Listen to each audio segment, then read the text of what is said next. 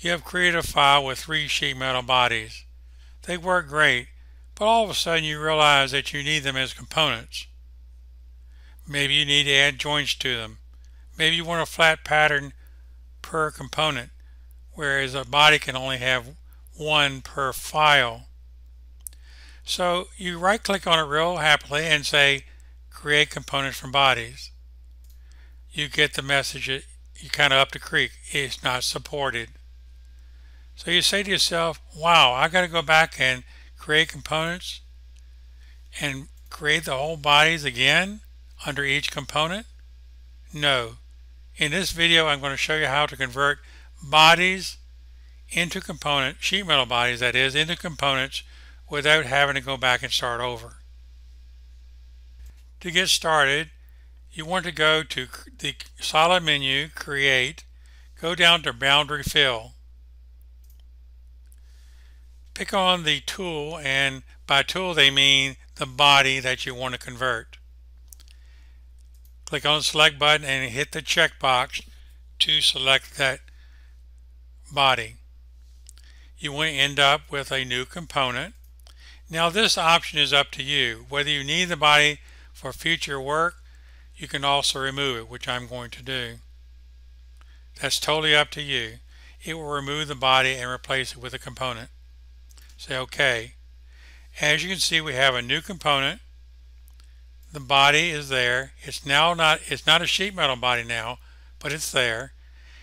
The sketches for that created did not come along, but are available in the sketch folder. Since the body is not a sheet metal body at this point, you need to convert it to sheet metal. Activate the component, go to the sheet metal tab, and select convert to sheet metal body. Sheet metal, excuse me. Pick on the source. It will recognize the material and say OK. As you can see, it's now a sheet metal body. You can do flat patterns just like normal, or you can unfold. It is a true sheet metal component. So now you have a component for the body. As I mentioned, the sketches for that particular component are in the folder for sketches and can be used to change the size or any other features of that component, but they are outside the component. Let's do another one for good measure. Be sure you go back to the top level and make it active. Go to the Solid tab, Create, Boundary Fill. Pick on the tool, which is the body you want to convert. Pick on Select Cells and select the only one available.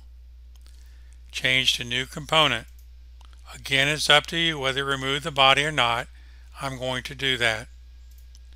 As you can see, the body is gone. We have another new component, and the body is a solid body.